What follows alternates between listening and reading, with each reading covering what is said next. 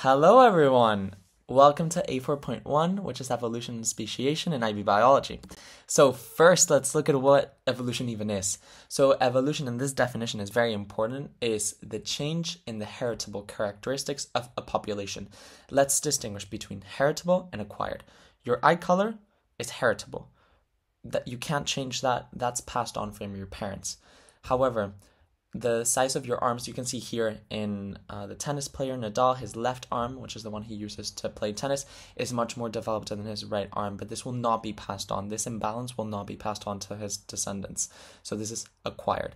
So Darwinian evolution, which is the one we now know is true, says that only the heritable characteristics are passed on. So this is the only ones that count for evolution.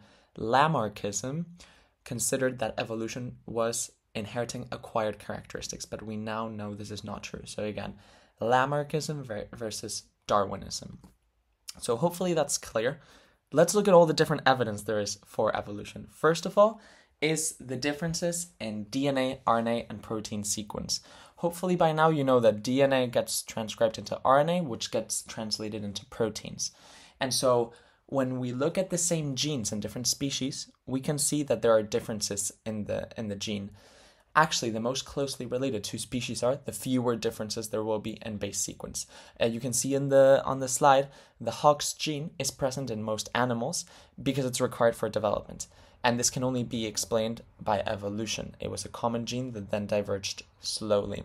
So, again, there will be differences in genes, and therefore there will be differences in the protein amino acid sequence. This is the first proof that evolution exists.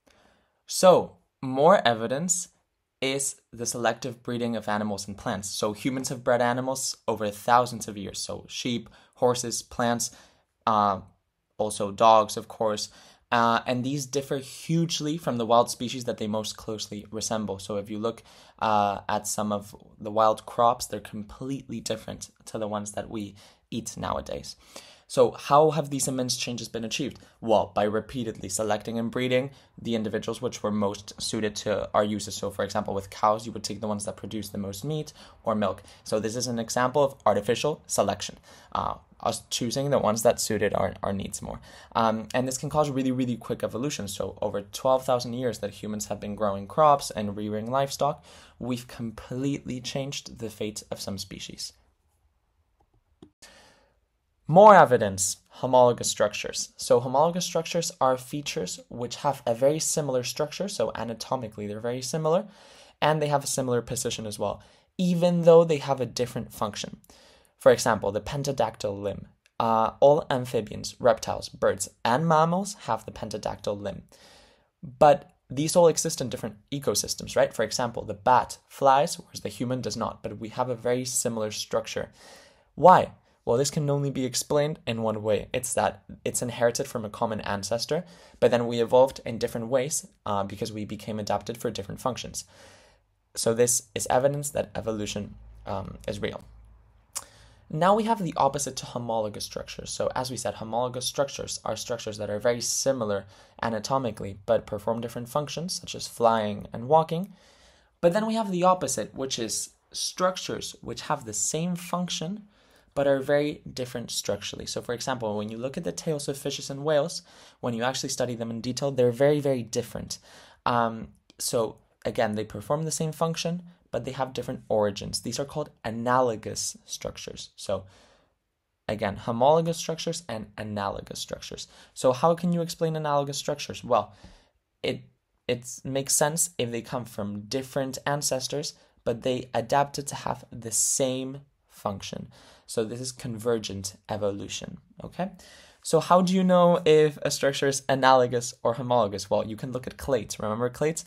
If almost all organisms in the clade have the same characteristic, it's probably homologous because it comes from the same ancestor. If it's not the case, it's probably analogous. Amazing. So moving on. Let's look at speciation. This is going to be quite a long section of this topic.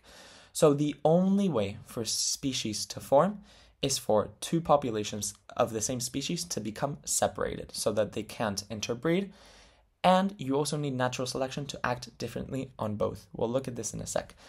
hopefully they'll diverge gradually over time, and at one point, if they have the chance of interbreeding, but they don't, they will be considered separate species. So it happens by splitting of pre-existing species. Let's look at this in a bit more detail. So the actual terms for this are reproductive isolation and differential selection. So reproductive isolation is for them to not interbreed, right? Why? Because if they interbreed, they will continue mixing the genes and the species will not divide into two. But you also need differential selection. Now, we'll look at reproductive isolation in a sec. But what's differential selection? Well, you need selection to act on it in different ways, because if it acts in the same way, it'll keep being the same species, right? So what factors contribute to differential selection? Climate, predation, and competition. For example, climate. If you live in the same temperature, you're not going to be adapted to have more fur than the other population. However, if one moves to a colder climate, they might start to adapt to have more fur because those that do survive in the colder weather. Does this make sense? I hope so. Again, if it doesn't, I can explain it further in the comments if anyone has any questions.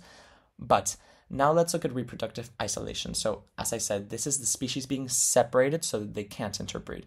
The most common cause is geographical isolation. This can be that the populations get split between a mountain range or an ocean because then they physically can't interbreed. For example, you can see in the picture that in the Congo River, bonobos and common chimpanzees are different species now. But it's thought that the way this worked is that in the past, the water level fell very drastically. And so chimpanzees crossed temporarily. But then as the water levels rose again, they became separated. And then those chimpanzees became bonobos. So this is a perfect example of geographical isolation. It's probable that on both sides of the river there were different conditions of climate, predation, and competition, leading them to become two separate species. So hopefully that makes sense. I know it's a bit tricky to understand. Moving on to the HL content, we're going to be looking at the types of reproductive isolation. So as we said, the most common type is geographical, right? You just get split geographically. This is allopatric. So there's two types of reproductive isolation, allopatric and sympatric. So allopatric is you get split geographically. Sympatric is when you're in the same geographical area. So this is much less common, to be honest.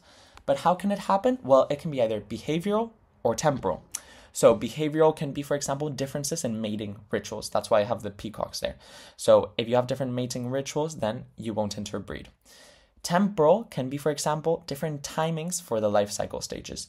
And that way the reproductive time, the mating season, will not match. For example, the North American leopard frog and the bulldog frog mate at different times of the year, meaning they can't interbreed with each other, and that's how they became separate species. So hopefully this makes sense. It's just different ways in which species are not allowed to interbreed, meaning that they can slowly, if they're under different selection, diverge and become two separate species.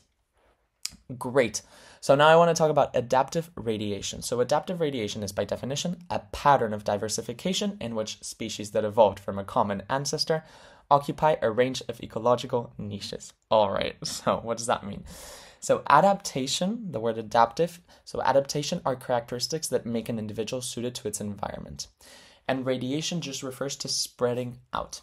Therefore, adaptive radiation is a pattern of diversification in which species that come from the same common ancestor, as the definitions say, occupy different ecological niches. And this contributes a lot to biodiversity. Why? Because it minimizes competition between species. If they adapt to different conditions, then they're not competing with each other. A good example of this is the Galapagos finches, which you can see in the image. So 14 species have evolved from the same common ancestor in the Galapagos Islands.